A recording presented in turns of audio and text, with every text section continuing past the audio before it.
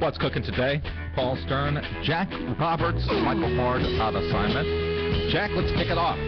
Sure, let's do it. Patrick Olson is here, and he is editor-in-chief of Cars.com. Hello, Patrick. How are you? Patrick, you there? Patrick. I'm here. Can you hear me? Yeah, we can. Thank you very much. Okay. We could hear you. Now, you were with the LA Times for a while, weren't you? Very briefly, yes. Okay. So tell us, what's going on in the world of cars? I mean, there's been a lot of negativity, and I think you would agree with that, whether it be the economy, whether it be shutting down car companies, whether models not being made anymore. Is there any good side to the car industry? What's happening now? What can people take advantage of right now as far as getting a new car? Well, I think, one of the things that's great for cars right now is that the industry has sort of been to the abyss in 2009, and it's definitely come way back from that point.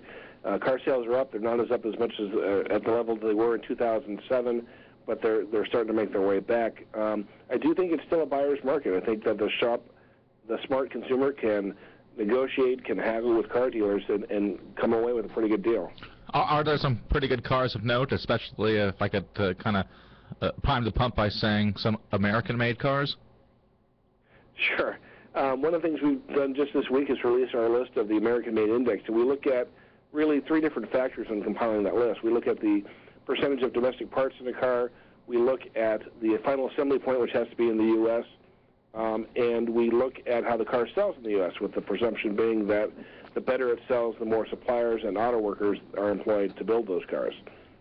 What are some of the good ones people are looking at? So number one on our list for this year is the Toyota Camry, which may surprise some people. Number two is the Honda Accord. Number three is the Ford Escape. And what it really talks about is you can't just trust the badge on the car to tell you whether or not a car was built in the U.S. Toyota, Honda, Hyundai are building cars in the U.S. Ford, GM, Chrysler are building cars here, but they're also building them in Mexico. They're building them in Canada. They're sometimes imported from South Korea. So if you want to be diligent about that, you really have to do some research.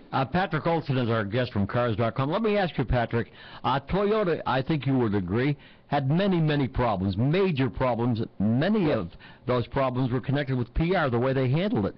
They did not just seem to know what they were doing when they were trying to answer questions. Now, they got their act together finally, but how can you trust a company that, has so much problems with explaining themselves? The American people were looking for answers. They were getting nothing. Now, that has been corrected eventually, but it took forever.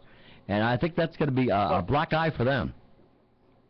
Well, I think definitely they've definitely had troubles, and I think we've definitely seen their car sales take a hit because of it. And I think consumers should make sure that they feel comfortable in whatever car that they're going to buy. And for the Camry, which is number one on our list, I would tell consumers, make sure that the recall work that was requested or demanded by the government is done before they buy that car. But in the long term, Toyota has a pretty good reputation for reliability. Yep. I think now they understand that they need to get back to that they can't just be on the search to be number one in the world. They need to still be the most reliable car in the world, and they've got a lot of work to do to make up that ground. Yeah, I would hate to say that the way they responded to a potentially crisis situation kind of created a hysteria of its own that perhaps when looked down the line after the fact, maybe some of the hysteria was unwarranted. Well, I think, Patrick, anybody can anybody can have the problems Toyota has. Everybody understands that. It's exactly right, the way they handled it. And I do not think they put their best foot forward. It's not the making of the cars. It's a follow-through and explaining themselves. And they did that very poor. By every account, they did it unbelievably poorly. And the American people didn't know what was going on for about 3 or 4 months. Yeah, I think you even see Toyota executives come out and say, we've not handled this well. We need to do better at it. Okay. What else we got on the list? So we got through the Escape. Number 4 on our list is the Ford Focus. Number 5, the Chevy Malibu. Number 6 is the Honda Odyssey. By the way, I like that Chevy Malibu. I've seen the commercials. I think they have that Howie Long football player that used to do those things. Yep. And that looks like a very nicely styled car. Yep. Yeah, it's done very well for them. It was a huge improvement over the previous generation, and it really speaks to what the domestic three have been doing in the last 18 months, 2 years, where they're making better cars, they're putting more effort into making sure the quality is there, and they're making sure that the reliability is there, because they understand that no one will buy them just because they're domestic anymore, that they need to offer value, they need to offer style, and they need to offer quality, or else people will go somewhere else. Okay, let's continue. Sure, we got number 7 is a Ram 1500 pickup truck. Ooh, yeah. Oh, boy, a little muscle there. All right. Making its way to the list. What's interesting is the F-150 from Ford used to dominate this list. It was number 1 for several years, number 2 last year, but now it's fallen off the list because its domestic parts content has dropped from 75% to 55%. And that's part of a reality for Ford and the other domestics is that they're becoming more global, and they are less about just North America, and they're now about serving the entire world. Okay, so that Dodge is a good one. What else? Finally on the list, we have the. Go ahead. We've got the Toyota Tundra at number 8, the Jeep Wrangler at number 9, and the Toyota Sienna at number 10.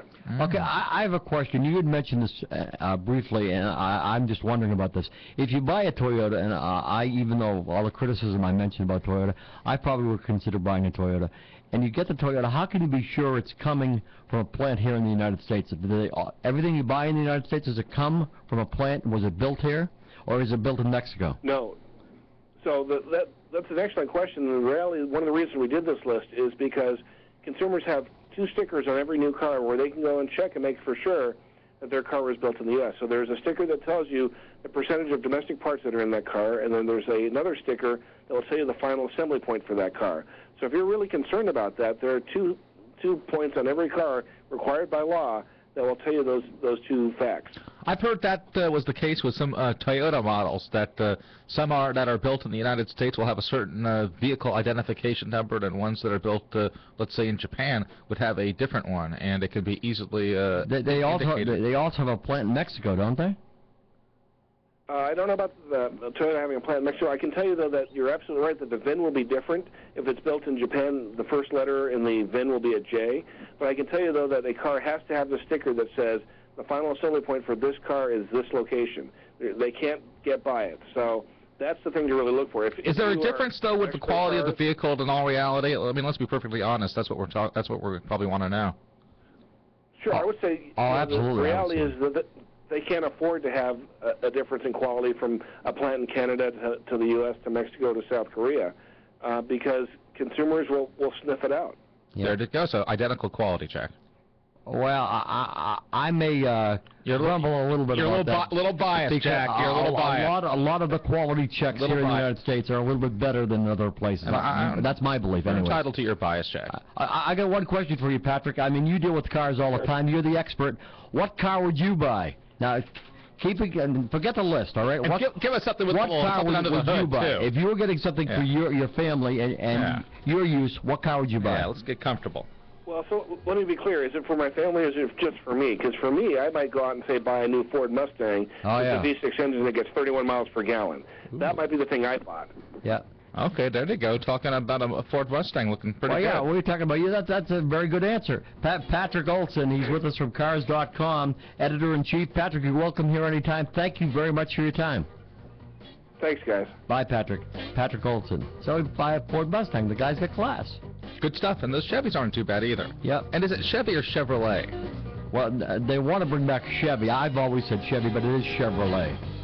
And they want to sort of extend it and make the term now Chevrolet, but it is a Chevy. It's a Chevy. Drove your Chevy to the levee. There you go. It's a Chevy. Yeah. We'll talk about it sometime.